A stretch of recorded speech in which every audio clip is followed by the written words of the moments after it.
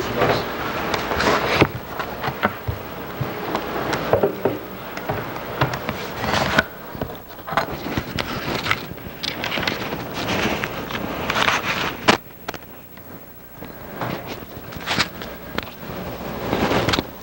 All right. Well, it's good to be back in church. Amen. And Sunday school was fun. I enjoyed being here in Sunday school. And you know, if you're saved, you ought to tell your face. Amen. If you're saved, you ought to tell your face about it. Smile. Amen. It's so much easier than frowning. And I tell you, I love coming to church, and I love being the first one there. I hate it when somebody beats me to church. I always want to be the first one there, and I'm always excited that this might be the Sunday that I get that truth that's going to change my life forever. That's going to make my life what God intended for it to be. And so I'm looking every Sunday morning and every Sunday night and every Wednesday night for a truth that's going to help me, help my children, and help my grandchildren. Amen. Now, I don't have grandchildren yet, but I'm going to. If the Lord doesn't come soon, I'm going to. And I want my children to serve God, and I want my grandchildren to serve God too.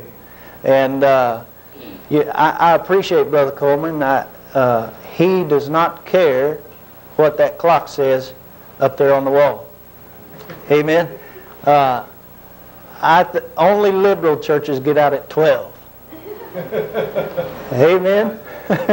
I think you just can't put a time limit on God. And I looked at your sign last night. I got in about 10:30, 11 o'clock. We walked out and I looked at your sign. It's a beautiful sign. And we looked at all the buildings. I was so excited to see your buildings and your Sunday school classes. You have great buildings. But you know what I noticed on the sign? It has a start time, but it doesn't have a finish time. Isn't that neat? I got excited when I saw that. I thought, man, I can preach all day. Hey, keep smiling. Now, we have food waiting on us, don't we? That's right. Did anybody bring a pie? Did anybody bring a dessert? We do? Hallelujah. I'm excited about that. How many of you like to eat? You have that problem like me. Some of us do. Some of you are lying. Yeah, I don't know anybody that doesn't like to eat. Amen. I'm glad to be here. I appreciate you having me come, and it's a blessing to be in God's house. It's special for me to be here to preach with Brother Coleman because we are dear friends, and he's preached for me twice, and this is my first time to get down here, and I hope he'll have me back, and I hope you'll have me back, and I appreciate your warm welcome, and the great time I had in Sunday school was a blessing. But I want to help you while I'm here. I don't want to just come and leave you with nothing. I want to help you. I want to help your church. If you come back tonight, I'm going to preach to you on how to build a church on one verse. How to build a church on one verse. And it works. And so if you're interested in this side looks great. This side needs help. Amen. And so if you're interested in filling this side up, you come back tonight. I know he is. And I know you are too. I'll tell you how to do it tonight, and it's easy. It's not hard. And so I'm excited. We started the New Haven Baptist Temple in 1996. And we started with just a small handful of people. I remember Wednesday nights I'd preach to 6 people, sometimes Sunday morning 10. And boy, it gets personal, doesn't it? Huh? When the preacher preaches on sin and there's only 5 of you, that kind of stings, doesn't it? But I'll tell you, our church has grown in grace. And we're seeing folks saved every week, and folks are coming out going soul winning. And I'll tell you, my first 2 soul winners were 2 widow women in our church, Wanda Bristow and Mrs. Stinson. 2 ladies in their 80s that go out soul winning and helping the preacher lead people to Christ. Anybody can win somebody to Jesus. And so you come back tonight and it'll be exciting for you. And if you already made plans, make new plans, because I'd like to see you tonight. Okay? And if you can talk him into it, I'll preach for you tomorrow night, if you come back tomorrow night. Now I know that's not on the schedule, but if he wants me to, I will. Amen? So if you had fun today, we'll do it again tomorrow. If you want to. You say it's Monday, so God's, Day off. Day off. Memorial Day. Oh, well, I forgot about that. Who's going fishing? Nobody's going fishing. Who's got family coming to town? Nobody. Who's going out of town? You are? You won't be here tomorrow night, will you? The rest of you, I'll see you tomorrow night. No, I'm kidding. I'm teasing. And take your Bibles this morning, turn to Romans chapter 13. Romans chapter 13. I get confused on Memorial Day because my birthday is traditional Memorial Day, May the 30th. And I celebrate that day. I don't celebrate the observed Memorial Day. And so I get messed up. But I'm glad to be here. I want to preach to you. I want to preach to you this morning on the subject, it ain't never been this late before. Now I know that's not good English, but it's good English where I come from. It ain't never been this late before. If you look in Romans 13 and verse number 10, the Bible says, love worketh no ill to his neighbor. Therefore, love is the fulfilling of the law. And that knowing the time, that now it is high time to awake out of sleep. For now is our salvation nearer than when we believed. The night is far spent, the day is at hand. Let us therefore cast off the works of darkness, and let us put on the armor of light. Let us walk honestly as in the day, not in rioting and drunkenness, not in chambering and wantonness, that's mindless living, not in strife and envying, but put ye on the Lord Jesus Christ, and make not provision for the flesh to fulfill the lust thereof. Let's pray. Father, we love you. We thank you that Jesus died on the cross to save us from our sin. We thank you for each and every person that's here today. And we know that everyone is special, and a person is a person, no matter how small the world may think they are. They're a big deal to you. And I pray that you'd bless. Come alongside me and help me now. And Lord, I pray that this message would not only make a difference in this church, but that it would make a difference in my life as well. We'll thank you and praise you in Jesus' name. Amen. Before I get into this message, I would like to finish Sunday school for a moment. We preached on loving and delighting in God's Word. And it's an amazing thing when we look at history and we see great men like Louis Berry Schaeffer. On his last day of teaching at Dallas Theological Seminary, he was in a wheelchair. He was 80 years old at the time, somewhere in there, and he closed his class, he dismissed his class, and he began to wheel out to the door. No one said anything, no one clapped, no one did anything, and he turned off the light and wheeled his wheelchair out into the hallway, and the students began to clap for Dr. Schaeffer. And then Dr. Schaeffer turned his wheelchair around and wheeled back to the room, and with tears streaming down his face, he said, I have spent over half of my life teaching and preaching the grace of God, and I'm just now starting to understand. And he wheeled that wheelchair out, and the class stood as he began and clapped as he left for his last day. And then there was another preacher, Dr. Henry Dick Wilson of Princeton University. He spoke 47 languages and dialects. He could quote the Hebrew New Testament without missing one syllable, and he taught there most of his life. And at the end of his career, they had all of the student body in that college to ask whatever questions they would. This is a man that taught there in the Bible department most of his life. And he stood, and a student raised their hand, and they said, "Dr. Wilson, what is the greatest truth you ever learned?" And he said, "Jesus loves me, this I know, for the Bible tells me so." From a man that knew all of that, he came up with that great truth. Amen? And two of my most favorite songs today is "Jesus Loves Me" and "Jesus Loves the Little Children." And if you get anything today, please get that Jesus loves me, this I know, for the Bible tells me so. In verse 9 and 10, love clearly shows the believer's positive commitment and active obedience to God. Love worketh no ill to his neighbor. Therefore love is the fulfilling of the law. Upright conduct is essential because of the near approach of complete salvation, knowing the time, that it's high time, that we awake out of what? Sleep.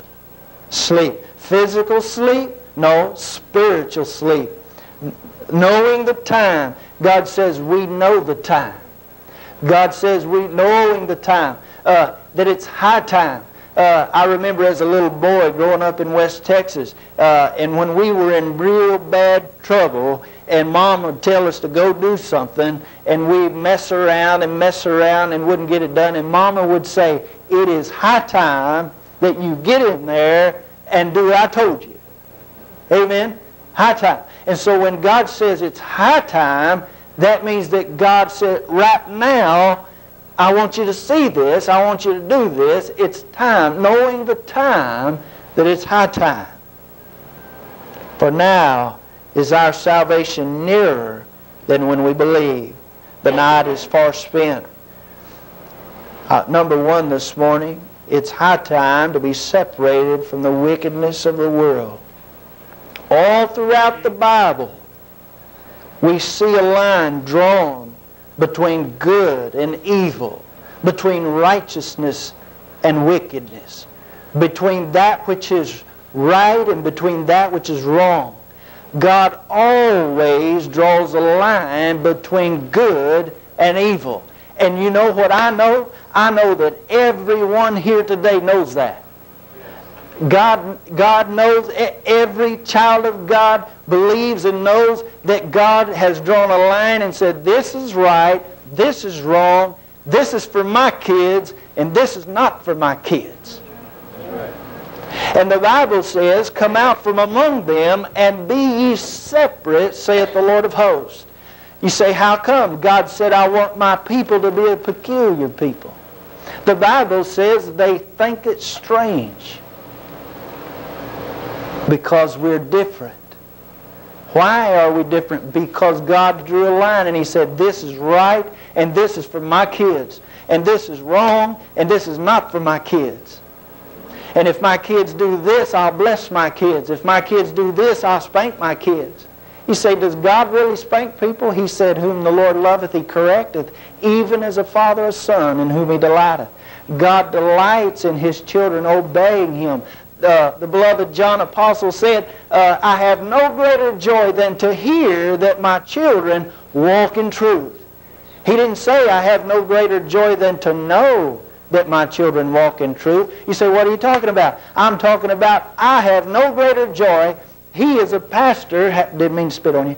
He is a pastor, has no greater joy than to hear from someone else that you, Jennifer, are walking uprightly. You see, every time your preacher sees you, you're walking uprightly. Because you want him to see you walking uprightly. But John said, "I have no greater joy than to hear from someone else that my children walk uprightly." That's good.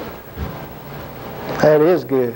whew, gets me excited. When I go home, I want to hear that my kids obeyed Grandma and Grandpa. Amen? And then, I'll be happy if they did. But there's a difference between good and evil, light and dark. And I know God's people know this, but Paul, the apostle, said, we need to bring these things into remembrance. We need to be reminded constantly. When we preach at camp, we remind those kids every day of camp what's good and what's bad. We remind them that God loves them and the devil hates them. We remind them that God will bless them and the world will destroy them. And we need to be reminded of that because it's an encouragement. It's an encouragement to the child of God to hear the blessings that God has for you. And the blessings God has for you are so great, they're incomprehensible to us.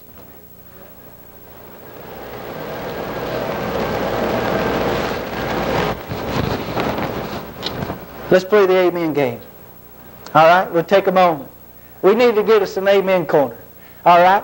And you keep her going after I go back to New Mexico, okay? I'm going to give you a Bible truth and you just say amen, okay? What is a Bible truth? No, I'm kidding. I believe in that old-time religion. Amen. I believe in the King James Bible. Amen. I believe in salvation by grace. Amen. Through faith. Amen. I believe in soul winning. Amen. I believe in good old-fashioned preaching. Amen. Amen. So you can say amen. I know you can say it now, so you say it when God touches you to say it. Okay? High time to be separated. You say, Pastor, why is it high time that we're separated? I'll tell you why. Because we have churches today that are using Revelation chapter 3 for an excuse not to go soul winning. They say, well, we live in the Laodicean church age. There's no use in going because people aren't going to listen anyway. That's not true. I went soul winning Thursday night and I stopped 4 boys in the street. They were skateboarding. And I said, hey, what's y'all's name? Guess what? One of them was Zachariah, one of them was Daniel, one of them was Michael, and one of them was Caleb. Wow. And Michael and Daniel and Caleb and Zachariah got saved Thursday night. Amen. And so people are still getting saved. It's not time to lay down and quit. You say, well, what's that got to do with separation? I'll tell you what. Because the churches today have so much sin in their lives that the world will not believe our report. If I was on the street looking into God's house and I saw God's people living in sin, why would I want that when I already got it? I would want to see a people that were different, that were separated, that were happy. Smile at me. That were happy and excited about going to church, and I would want to come into that place and I would want to see what was going on, and then the gospel, when I heard it, would touch my heart and I'd get saved. Amen. Amen. That's what we need. It's high time that we get separated for the Lord. You say, how do I get separated? Listen to Him. He'll teach you how. Amen. He'll teach you how. I don't have time to teach you. He's going to teach it to you. Amen? All right? Number 2, it is high time to awake. I got to tell you this. There was an old farmer, and he had a grandfather clock. Any of you have a grandfather clock? I love those things. This old farmer had a grandfather clock, and he was laying in bed one night, and he was dozing off, and it started donging. Dong, dong. And he started counting the dong on the clock. And he said, 10, 11, 12, 13, 14, 15. And he jumped out of bed and he ran in there and turned around and ran back in there and said, wake up, Ma. It ain't never been this late before. He got excited. Why? It ain't never been this late before. God said the time is far spent. That means it's almost over. That means that you will put the icing on the cake of the church age. And when we stand before Jesus, He's going to look at that cake. And I hope and I pray that the icing, the decoration, goes all the way around the cake. I hope that there's not a section missing because the New Haven Baptist Temple did not do what God said we're supposed to do. It's high time to awake. It is high time to awake and put on the Lord Jesus Christ. Number 2. To put on the Lord Jesus Christ. Say, how do you do that? Galatians chapter 2 and verse 20 says, I am crucified with Christ. Now listen to me. I am crucified with Christ. Nevertheless I live. Yet not I, but Christ liveth in me. I'm going to quote that to you again. Now watch me. I am crucified with Christ. Nevertheless I live. Yet not I, but Christ liveth in me. And so I'm living the life that Christ would have lived had He not died on the cross. So I'm supposed to awake because it is high time that I put on the Lord Jesus Christ. And I put the old man down and step on Him and let Christ live through me. See? That's what I meant this morning when I said you're created in Christ a new creature. Everything's brand new. Isn't that great? And it can be brand new every day of your Christian life if you let Jesus do it. Amen? Amen. Now, the day is at hand. Let us therefore cast off the works of darkness and let us put on the armor of light. Let us walk honestly. You know, I believe God still wants His people to be an honest people. Yes. Amen. I believe God still wants preachers to be honest people. Yes. I think it's important. Nobody's going to get saved if everybody's a crook. Right. Amen. I believe God's people ought to be mindful people, mindful of their living, mindful of how they behave, mindful of what they say, mindful of how they treat others.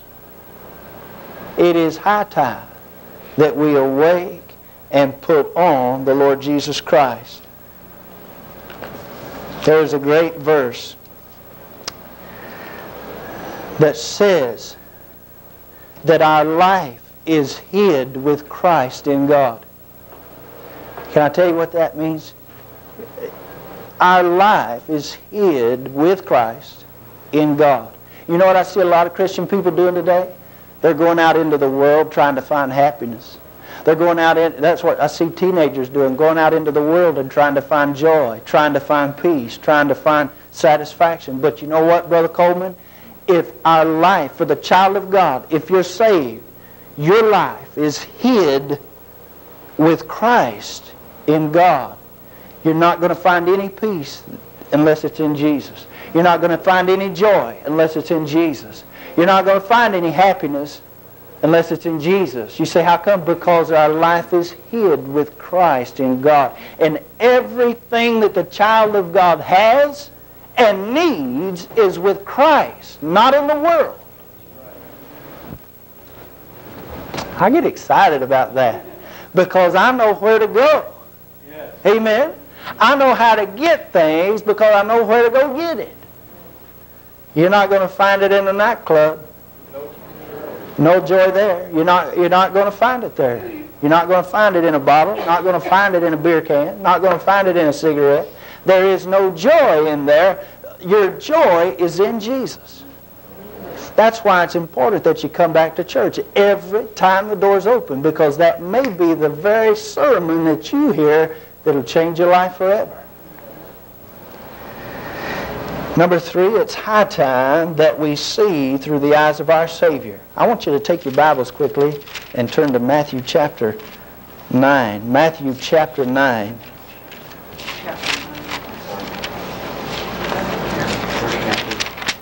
I want you to look in verse 36 with me. I'm glad to be here. I'm glad I'm saved. Let me give you some acrostics, okay? Joy. Jesus owns you. That's good, isn't it? Joy. Jesus owns you. Here's another one for you. Him. H-I-M. Him. He is mine. And fanatic. If your neighbors call you a fanatic because you want to win souls, if your family calls you a fanatic because you want to win souls and you go to church 3 times a week, tell them that it stands for friends and neighbors all trusting in Christ. Amen. Amen. Remember this morning in Sunday school when I told you to look for a good report? There it is. There it is. All right, now look at what we need to look through the eyes of Jesus. The Bible says in verse 36, "But when he saw the multitudes, he was moved with compassion on them, because they fainted and were scattered abroad as sheep having no shepherd. Then saith he unto his disciples, The harvest truly is plenteous, but the laborers are few. Pray ye therefore, O Lord of the harvest, that he will send forth laborers into his harvest." Number one, I want you to know Jesus saw the multitude. Folks, we got to see the multitude. Now, I want to tell you what Jesus saw that day. You say, why was he moved to compassion? When I look at Brother Coleman, when I look at his physical person, if he was in a crowd of people, what about his looks besides that he doesn't have any hair? Would I have compassion on him? Huh? He looks perfectly fine, perfectly healthy. Nice looking man. Why would I have compassion on that man? Why did Jesus, when he saw the multitude, why was he moved with compassion? I'll tell you why. Because God has placed a veil on our eyes, and we do not see as Jesus saw. Jesus did not have a veil upon his eyes. When Jesus looked at men and women and boys and girls, he saw their heart. He saw their sin. He saw their thoughts. Can you imagine walking into a city with multitudes of people and seeing behind that closed door what went on last night? Seeing in the darkness what happened in that city and what happened among those people. And Jesus was weeping and moved with compassion because he saw that multitude. And if he were standing here today, and he's in heaven today, but he sees us, and he sees us how we are. And you cannot escape the all-seeing eye of God and the all-reaching hand of God. You cannot. And when Jesus sees us, his people, sleeping, not awake, not excited about souls, not excited about people getting saved, I believe he weeps. I believe he weeps when we have sin in our lives. And I believe he weeps when we don't go to the altar and get our hearts right. It is high time that we see through the eyes of our Savior. We must have compassion in every area. Compassion is remembering what God has done for you. I read a verse that our salvation is nearer than when we first believed. When I was 15 years old, I got saved. How old are you, Monica? 13. You got a great future ahead of you. But I got saved when I was 15. And I remember reading in the Psalms, what is man that thou art mindful of him? And I remember going out into my backyard and kneeling down and looking up into the sky at all the universe up there and how big it was. And thinking, why would he care about me and how small I must be? Why? Compassion is remembering what God did for you. I don't know how people could go through their Christian life and not remember every day what Jesus did for them.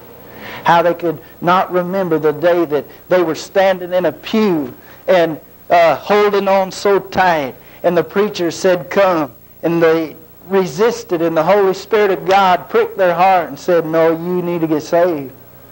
And you stepped out, and the moment you stepped that foot out of that aisle, that burden came off as you walked down to the aisle, and you got down on your knees and you trusted Christ as your Savior. I don't know how a person could live a day without remembering that.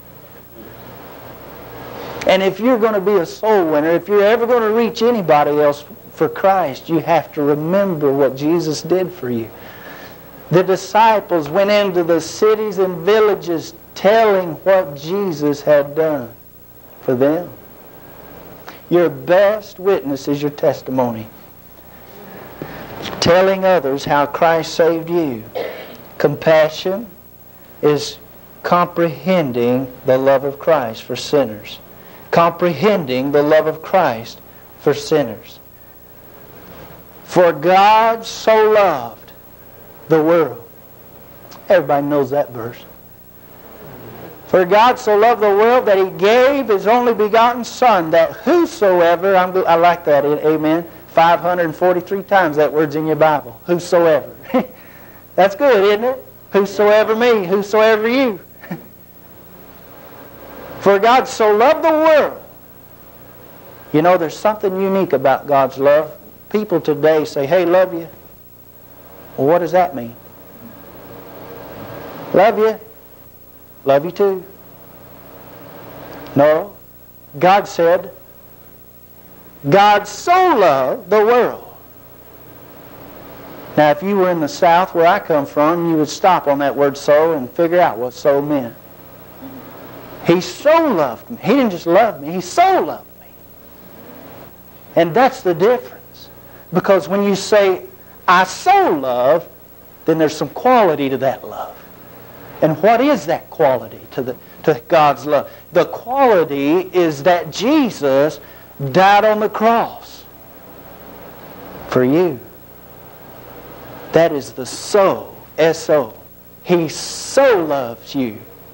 Amen. That He proved it to you by letting Jesus die for you. In that while we were yet sinners, Christ died for us. He died for you because He loved you. And He knew you were a sinner before He died for you. Isn't that good? Isn't it good that He loved you at your worst? And if He loved you at your worst, don't you think He'll use you at your best? You bet He will.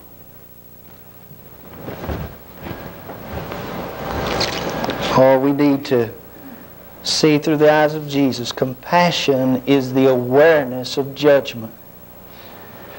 Compassion is the awareness of judgment. There was a young man at our church singing last week. He's a preacher's son. His older brother was a preacher's son. And that young man had graduated from Bible college and had preached in a church for 1 year. And then he began to run from God and began to live in sin. That young man died right here in your city.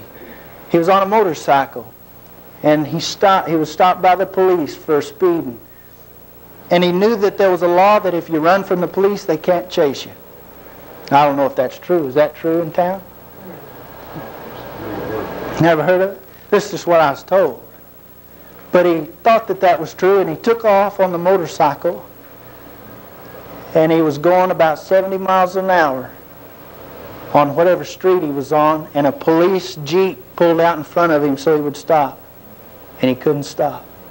And he hit that police jeep. This just happened a few months ago. And it exploded. And he was burned beyond recognition. Why, Pastor? The younger brother told me why when he was at our church. Proverbs 29:1. He being often reproved hardeneth his neck, shall suddenly be destroyed and without remedy. I believe that it's time for the church to fear God again. I believe there ought to be some reverence there. I believe there ought to be some fear there. I mean, I don't think we ought to run around hiding from the Lord because we're afraid, but there was a time in America and a time in our land where we feared God and we reverenced God. And I think that we ought to do that again. When the Bible said, He being often reproved, what we do is we reprove, we preach, we exhort with all long-suffering and doctrine every week, over and over and over. And we remind you of things and you're like, I'm sick of hearing that, but amen. You know. But He being often reproved. hardeneth his neck. When a farmer would take and carve a yoke for an ox, and he would carve that yoke to fit that one ox. And the ox next to him may have a different size neck. He'd carve a yoke to fit him so that he wouldn't get sores on his neck from plowing all day. And it would fit perfectly around the ox's neck. The ox got smart. He'd see the farmer coming in the afternoon and in the morning, and he would remember yesterday how he pulled that plow all day and how that farmer whipped him all day and how he worked all day. And the farmer would go to put the yoke on his neck, and he'd flex his neck like that, and the yoke wouldn't fit. And you say, well, what does that mean? The verse says, he being often reproved hardeneth his neck shall suddenly be destroyed. It means when we harden our neck, we're saying, don't put that yoke on me. I'm not pulling that plow for you. And we're not telling it to him, we're telling it to him. I'm not going soul winning. I'm not going to be separated. He being often reproved hardeneth his neck shall suddenly be destroyed without remedy. You know, that part without remedy is the scariest part. It means even if you have a doctor, they can't save you. Without remedy. There's a time when we go too far and we rebel too long. And God says, that's it. And in Revelation chapter 10, Jesus is going to say, during that great tribulation period, he's going to say, there'll be time no longer. That's it.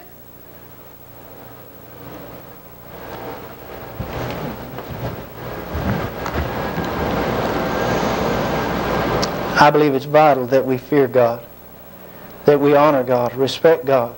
And I believe that we ought to honor this book, and we ought to read it, and we ought to take care of it. My grandmother used to teach us how to take care of the Bible. We didn't go home from church and toss it on the bed. We didn't go home and just throw it on the table. And we never threw it on the floor. I know we're not supposed to worship the Bible. We worship the Lord Jesus Christ. But there ought to be some respect there, some honor there. When you go home, you have a nice place for your Bible, and you put it in that nice place. And when you look at it, you remember what God did for you. I mean, men died to give us this. I believe that it's high time that we fear God. And then it is high time that we awake and praise the Lord. I had to get praise the Lord in there. It's Praise the Lord Sunday. It's high time that we awake and praise the Lord. Satan loves reminding us of our past, doesn't he? He's the accuser of the brethren. Man, you start getting on fire for God and he'll start whispering in your ear. Yeah, I remember what you did. Isn't that discouraging? Isn't that terrible? And then you feel bad and you don't think that you can do what God wants you to do. You think you don't have the ability. Well, if you're saved, greater is He that is in you than he that is in the world. You have the ability. God gives you the ability. And when He reminds you of your past, you remind Him of His future.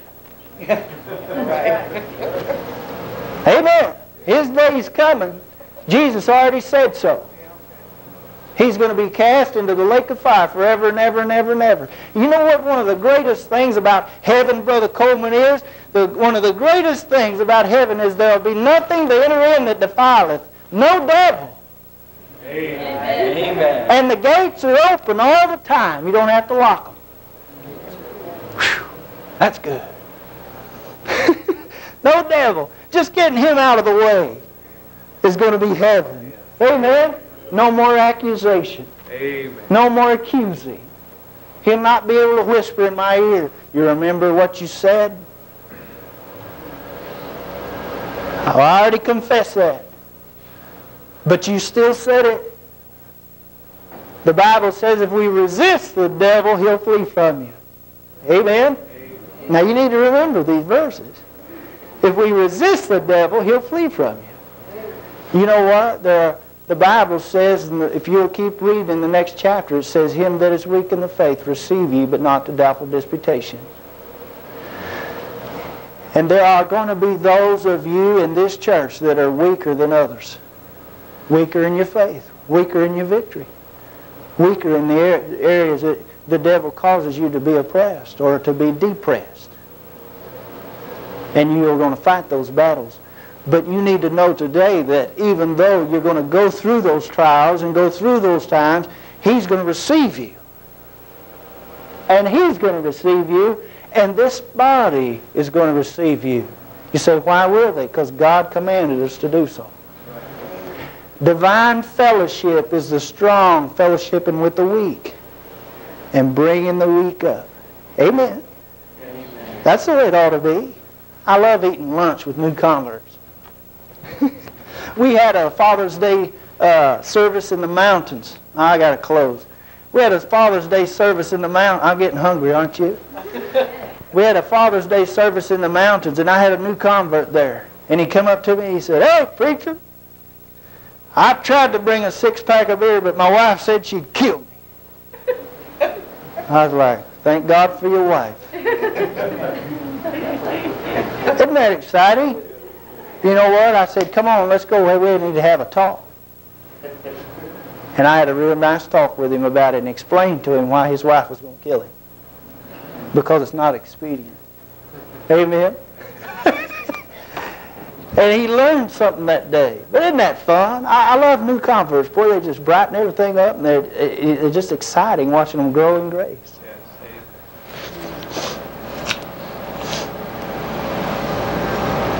I think that we need to look at that verse very hard. It is high time that we awake out of sleep. For our salvation, the night is far spent. Our salvation is nearer than when we first believed. When did you get saved, Monica? Last Sunday? Your salvation is nearer today than it was last week. Isn't that exciting? You're closer to heaven today than you were last week. Isn't that good? I've been saved 21 years. I'm 21 years closer to my salvation than I was the day I got saved. Amen. And I remember the day that I got saved, man, I was excited. I was standing at the altar weeping, and people were shaking my hand, and I was just overwhelmed. I didn't know. I never had nobody shake my hand like that, and I was just weeping. And my brother just got saved. He was weeping too, and we were just boo-hooing. "Ooh, thank you, thank you, thank you."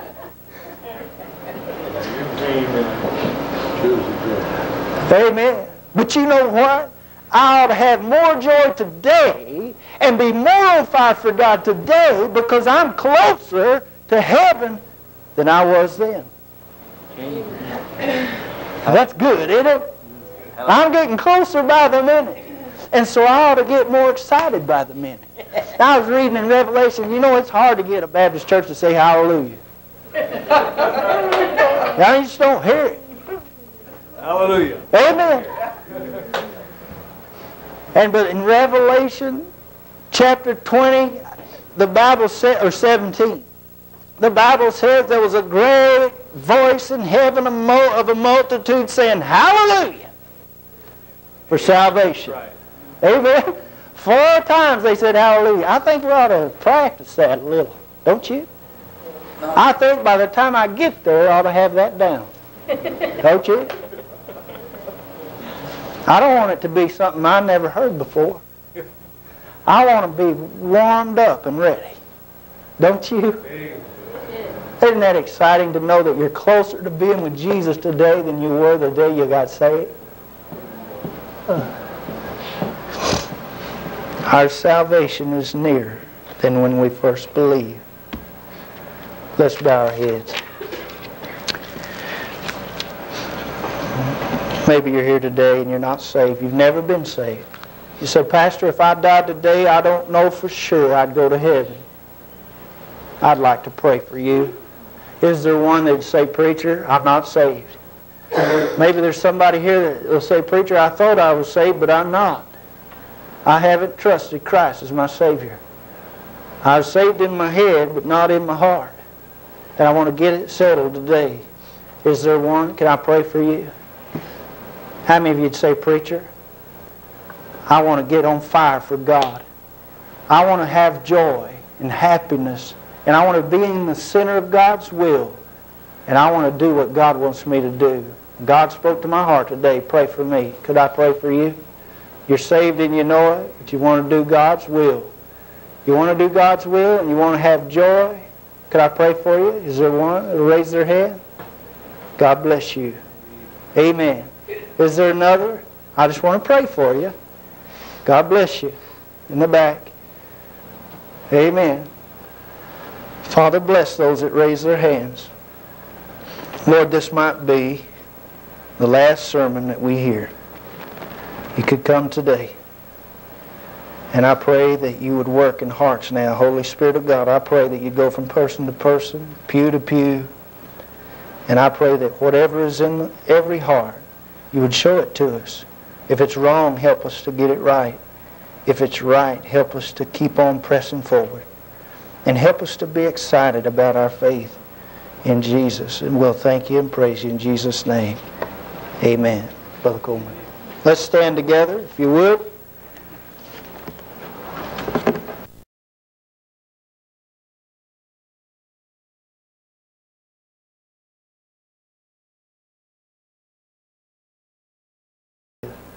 Remember what God is to you and praise Him because He's God.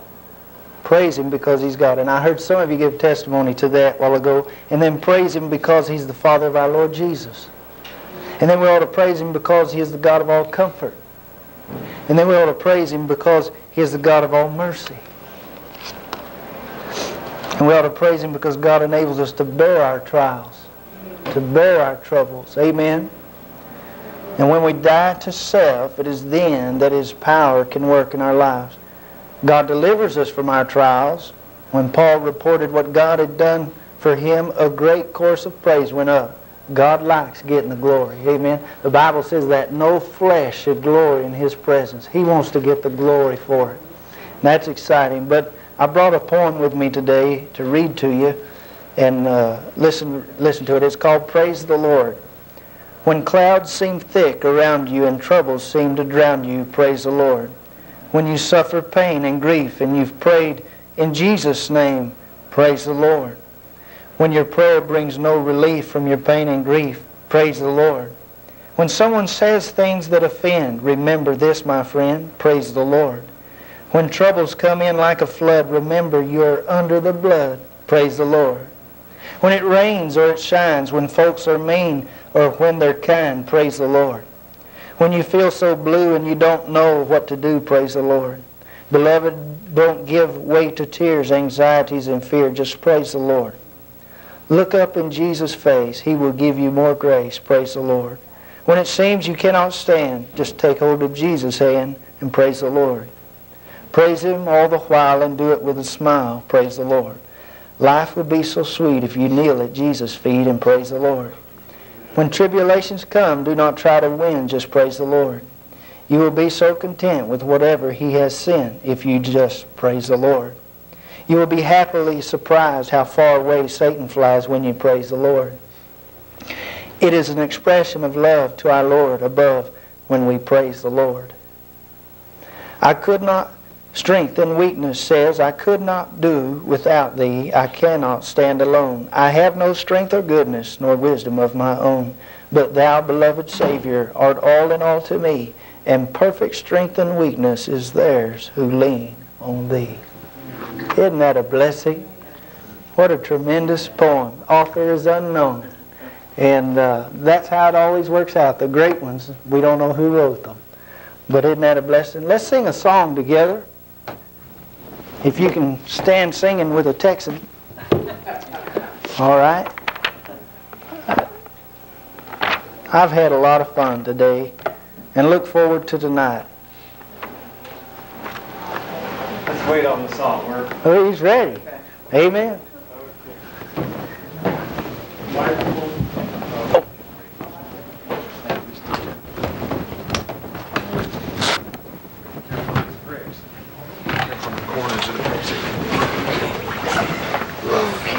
Amen.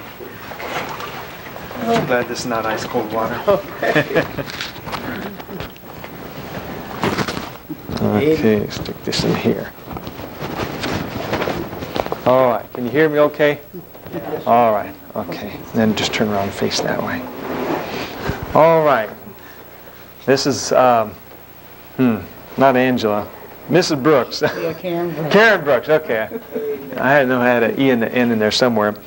Karen Brooks, as you know, last week, she's brought up more, or at least was going to a Mormon church, and she didn't want to go there anymore, and she wanted to come visit, and she heard the gospel last week and understood what it really means to be saved by Jesus Christ and trust in Christ as her Savior.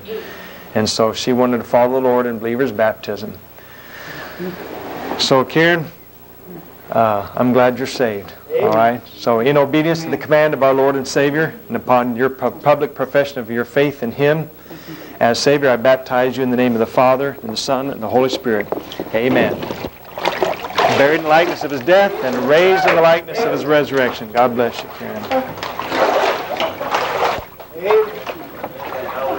Amen. Isn't that good? That's something to praise the Lord for, huh? Salvation, another person saved from hell. Glory to God. And a person willing to obey the Lord. That's exciting. We've got so many folks that don't want to nowadays. All right, Monica, come ahead.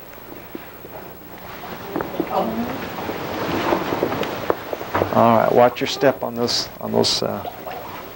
bricks, okay?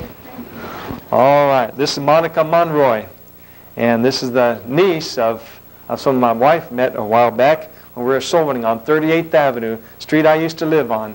I should point out to her the house I used to live in, and so I was glad to go soul winning in my old neighborhood.